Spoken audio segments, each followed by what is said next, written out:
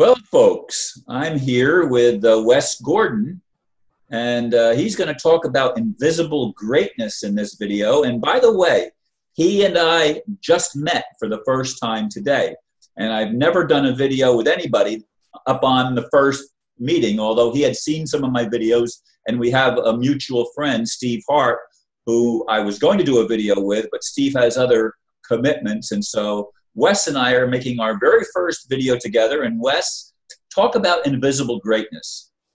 All right, thank you, Ron. This is really great. You're giving me this opportunity to share this meeting with you like this. I love this technology. It's just awesome. About invisible greatness, though, the way that come about was, it's a long story of my journey through religion and spirituality. And when I was 11 years old, I was in the religious world, the religious system, and I had an experience that was life-changing for me. But at 11 years old, it's real tricky to try to figure out what that meant and what it was about. And I got caught up in that system, or at least for me, that felt like I could never win. I was always being in this loop of a victim of sorts. I could never measure up to the standard that this system seemed to have put in place. So I started questioning God, or what I thought was God, my concept of God, trying to figure out what's the deal here. And I always felt like in my heart there was something missing, that I wasn't getting the whole story. So I did like most people after I got a little older. I couldn't live up to those standards, so I turned on myself out of guilt and confusion and misunderstanding. And I see a lot of people in the religious system do this. They turn around and become so burdened with guilt and shame that they torture themselves for years trying to figure out why they're not good enough for God. So right off the bat, I knew something wasn't right. I can relate. Yeah. So I did like a lot of people do. I said, okay, if God's not under that rock, where does he live? Because he's got a lot of houses, so I'm going to go check them out. Because when I was younger, my mother took me on a grand tour of Catholics, Baptists, Presbyterians, Lutherans, Pentecostals. We went to prayer meetings in people's houses because she was determined, because she wasn't happy with her marriage, to find out, where the real God is. And I had an experience during that time. Well, as I got older and couldn't live up to that, I started running from it, because that experience ignited something in me that let me know there's more to this world than what I can see. But I really didn't understand what that more was. So I did the typical, the girls, the parties, the alcohol, some drugs, just trying to escape, numb that You see, I never went down that road. In fact, I've never been involved in drugs. I held a joint once. And well, my main poison was alcohol. And the reason I indulged so much in it was to turn off that signal, that calling in my heart. I couldn't live up to that standard, so I didn't want to hear it pulling on me all the time, because I knew there was more to this life, but I wasn't sure how that worked. So I started going to different churches outside of the regular religious system, like Unity and Science of Mind and Agape with Michael Beckwith. I was looking in all forms of spirituality, New Age stuff, crystals, Reiki, you name it. If it was there, I'd poke my nose in it. Edgar Casey. I mean, I had a thirst that was unquenchable with the knowledge piece. And I kept looking and looking. And I could see pieces and parts that had some God in it, or at least to me, but I never seen that power in the people. I didn't see a deep happiness. I seen a surface happiness or a form of peacefulness, but it didn't feel right. There was something missing, and I didn't know what that was. So I was still running away from it up until like almost 3 years now. And I lost a 13-year career job 2.5 years ago, almost 3. And that's when everything come to a screeching halt. I mean, I had faced these problems before. What did you do, by the way? What was your career? I'd started out as a plumber because I'm the type of individual, I can do just about anything. And that's not a brag. That just means I apply myself and try to learn. But I didn't love that job. But what I was doing, I got into IT. I had an associate's degree in electronics. And I wanted to try that on for a change. I was tired of being dirty and smelly and sweating all the time. And I wanted to sit in an office and see how that was. So I did that, and I was really good at it, but I wasn't happy. Because I kept thinking my happiness was outside of me. It was in a job or a new position or a new girlfriend or a new house. I thought, oh, there'll be happiness there. If I just get everything that everybody says you need to be happy, it'll work out. And what I started discovering over time is that wasn't true. So with this job, because I didn't know how to really love myself, I started acting out because my deep inner self was crying out for more.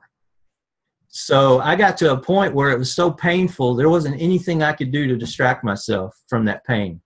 And I'm talking about an inner psychological pain that would at times feel almost physical. It was so intense. And I couldn't drink it away. I couldn't get a girlfriend to take my distraction away. I couldn't exercise it away. I couldn't do anything. And that freaked me out because I was in my 50s. You know, I'm 56 now. So I was like, I've never had this happen. If I usually, when I turned off all the distractions, the pain would lessen or seem to go away. It didn't. I just got emptier. And I was reaching a point of, you know, I don't know what I'm going to do. I feel like I'm going to kill myself if I can't figure this out because it was miserable. So I started reaching out to some friends in the spiritual community. Armand and Angeline. Oh, you know Armand? Yes, I reached out to Armand. I've known Armand for a long time. I knew Armand before Angelina. Yeah. Well, I called out to him at work one day on lunch break. And I said, dude, I'm losing my mind. I said, I don't know what's going on, but I'm in so much pain and I can't turn it off. And he goes, wow, that's awesome, Wes. I said, awesome? What are you talking about? I feel like I'm going to go die. He goes, you're waking up. I'm like, waking up? I feel like I'm dying up. What are you talking about? He goes, this is wonderful. This is the best thing that could ever happen to you. And I thought the guy was insane, literally. But I was so desperate for any comfort, knowledge, insight, or wisdom. I was like, tell me something. And he talked to me for a while, and he said, look, I'll shave 10 to 15 years off your spiritual journey. He goes, you're waking up, and you need some tools to work with. And he told me to pick up Michael Singer's book. Can't think of the name of it right now. I'm going blank. That's okay. I do that too. Yeah.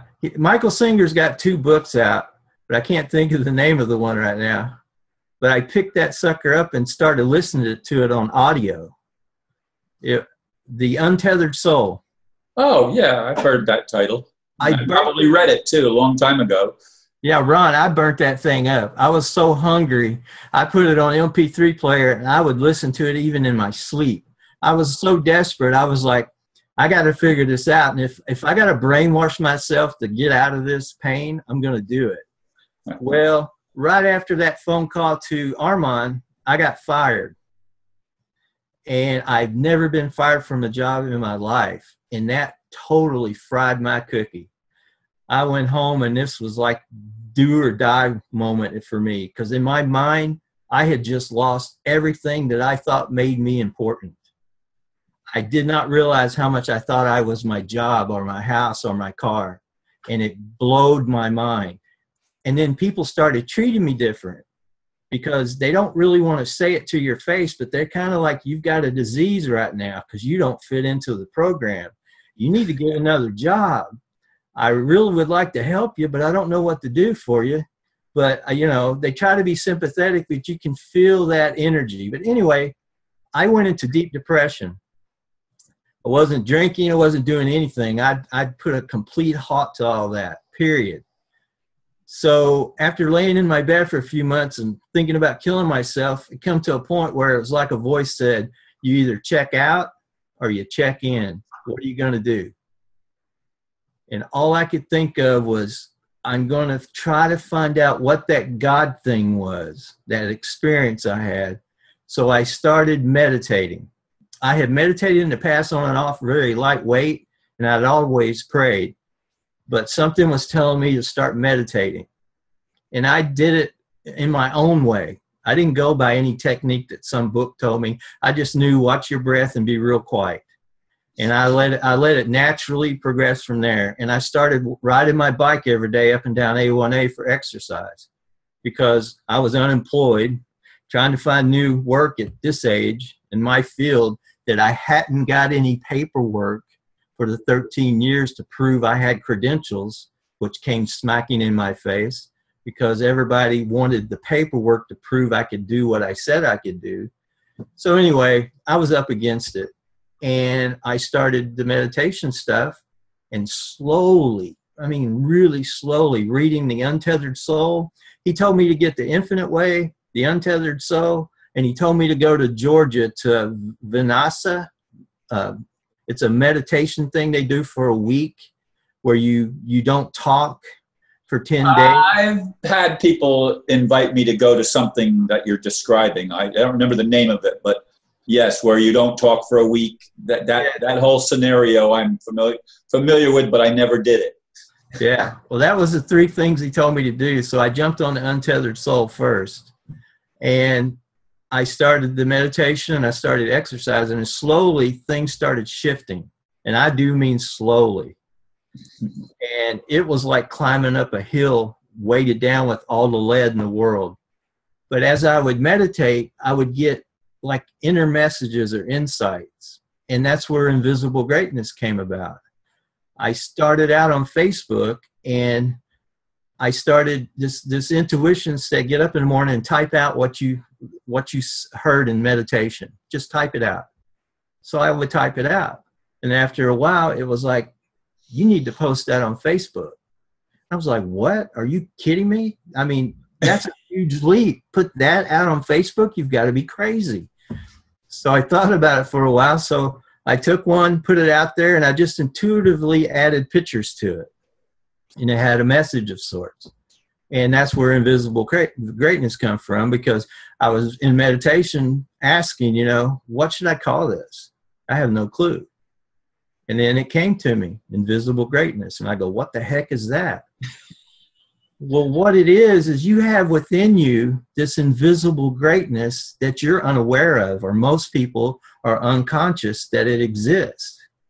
And that was part of what happened to me at 11 years old. And all this started being revealed to me over time, slowly. I heard in my meditations, all things shall be revealed. And it emphasized the word all. I thought it meant all my personal crap would be shown to me over time, which that happened.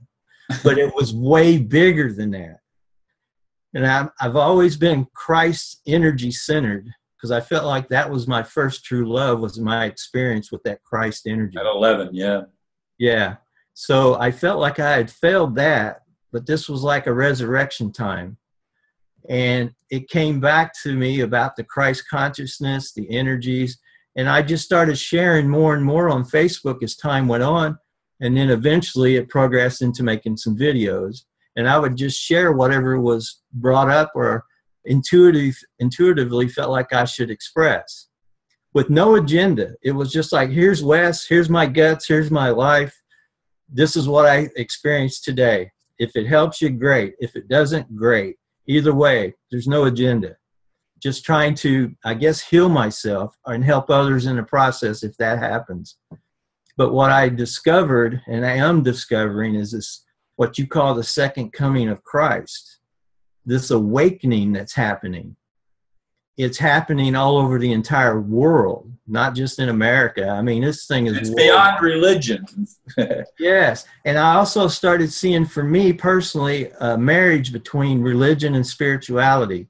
They both have some truths, but they are missing something in the middle. And I was kind of shown that you can bridge that gap, because these guys have got certain things that they need from the spirituality aspect, and vice versa. And that's not an easy pill to take on, because, you mentioned the word God, and most people just get a smell in their nose and go, forget you, pal. Yeah, immediately, religion has poisoned so many people to even the investigation of spiritual matters or of divine matters or whatever, however you want to label them. People have almost a superimposed aversion to that kind of thing because it's been so corrupted. Yes. And see, I totally understand that because I was a victim of it myself. But I started asking questions, deep questions in meditation, questions like, Christ, how did you heal people? Jesus, how did you do that? I want to know. And things started being shown to me, and it's very strange how it develops and progresses. But my main message is just to let people know that there is a power in you that's not activated. I even see this in spiritual people and religious people. They're not fully tapping into and don't know they're not into this energy. See, Jesus Christ came here to show us a mystery and explain some things to us, and the message got twisted. It got manipulated by men. Of course. Right. And that's to me, that's very sad, but at the same time, it doesn't negate the principles that he was trying to share, because I always felt like Christ came to liberate us and to set us free and to make us strong, emotional, loving beings that knew what we were about. And I wasn't getting that message completely through all the different things I was studying. But in my heart, I knew that's what he was about. So as time has went on, I'm starting to see and learn and experience those different teachings and understandings so that you can live a power-filled life. And it's not something, you're not putting on a show. You're not trying to be, like the guru or the person that seems to be eternally happy all the time. No, you're real. You don't wear the mask, huh? Exactly. You don't need the mask. And, there's like a new energy out there now, or maybe it's always been there, but I've not been aware of it. But it's about being spontaneous and open and honest and not having an agenda.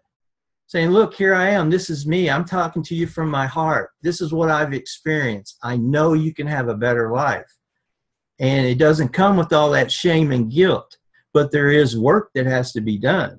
Absolutely. You just don't get away from that part of it.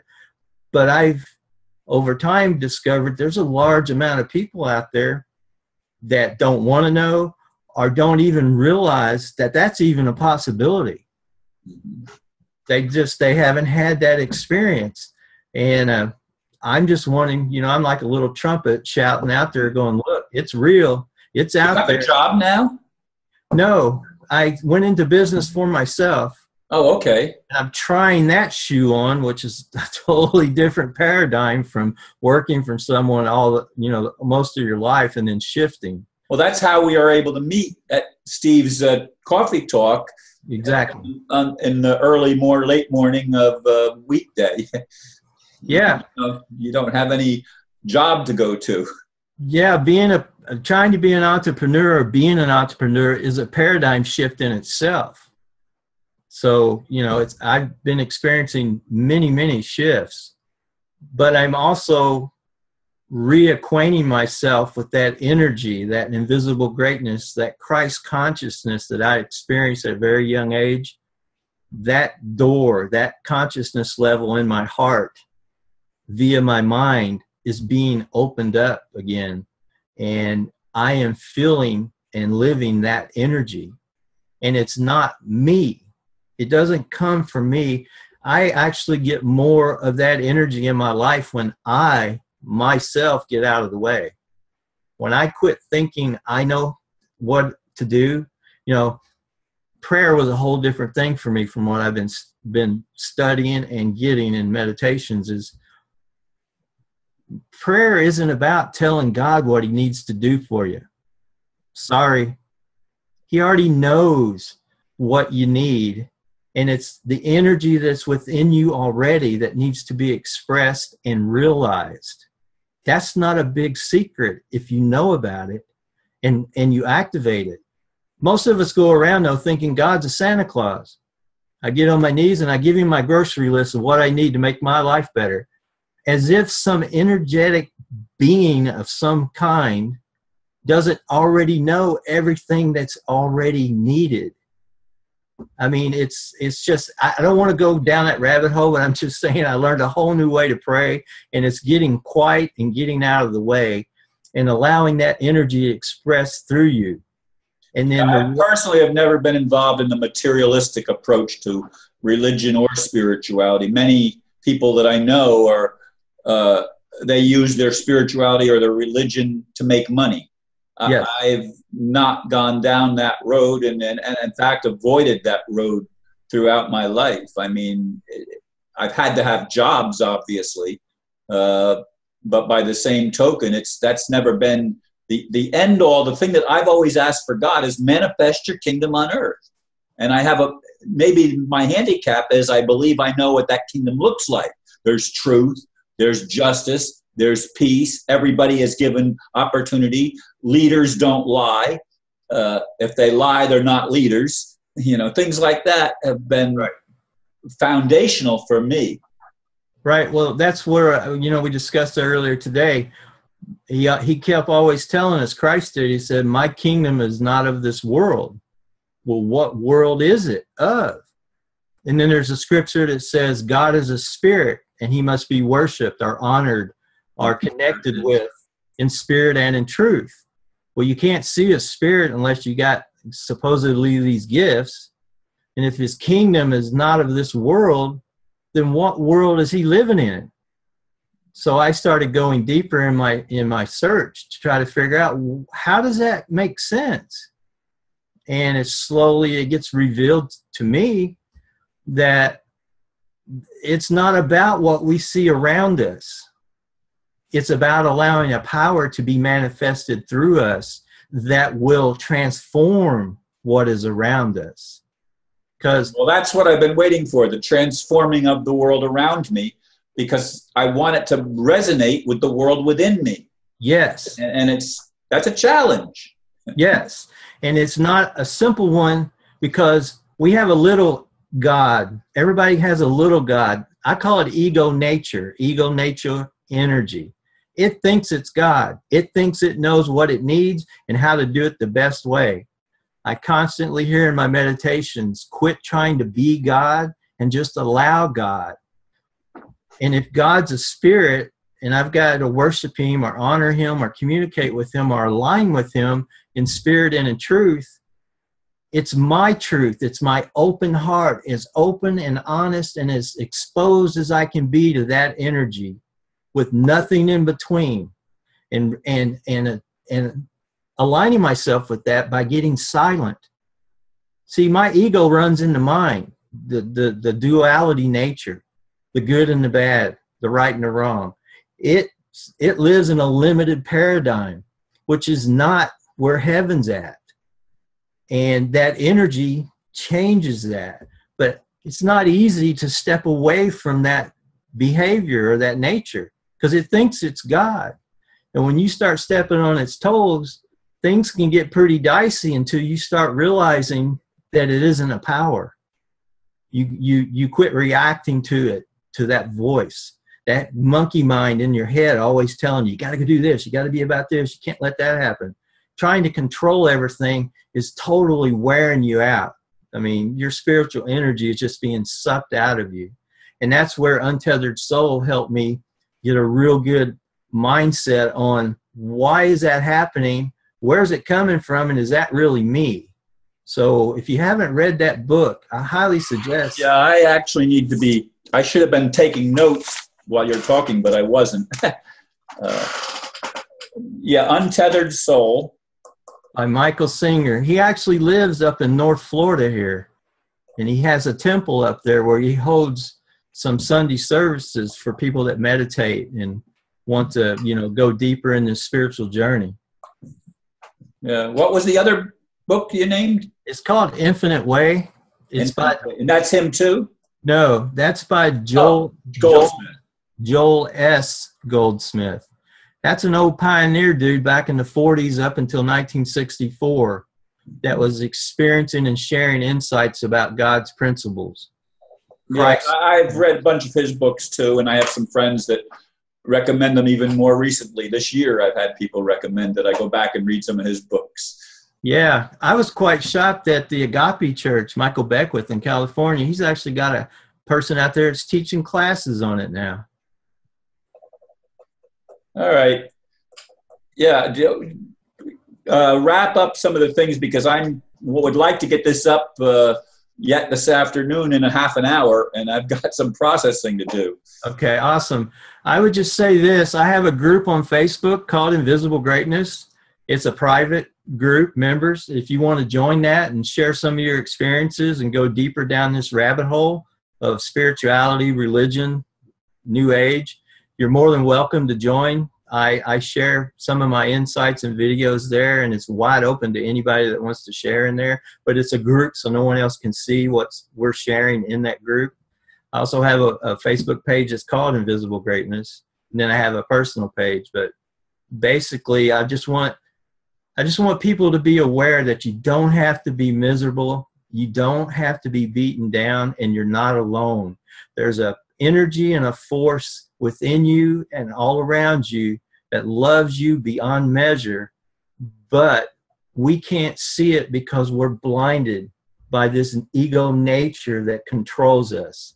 And when you can start to let go of those pieces, the lights start coming on, and your life gets enriched. I mean, literally, things start transforming. People show up. Things happen that you wouldn't expect. You'd be like, how could that be possible? And it just does. There's no way to explain it. It's just you're aligning yourself with your God-given spiritual self that was given to you at birth. But we're not told that. No, we're not told a lot of things that are important. I know. And we're fed a lot of things that aren't important. Contrary. Totally. Yeah. But you got a Geiger counter inside. You know the truth when you hear it, whether or not you can even back it up with some books. Inside your heart, there's a thing that happens, and you just know. I mean, you just know. And for you at that moment, that's good for you. That's right for you, because we're all learning.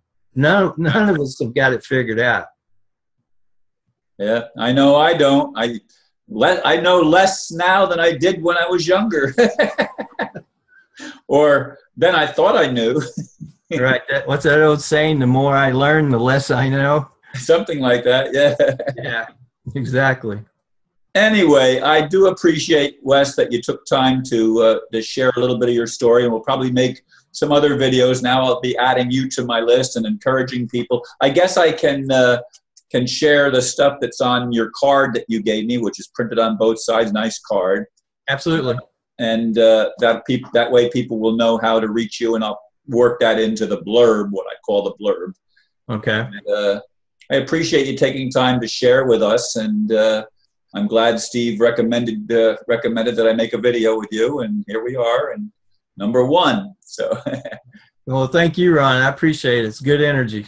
Thank you, and God bless, and namaste. Namaste.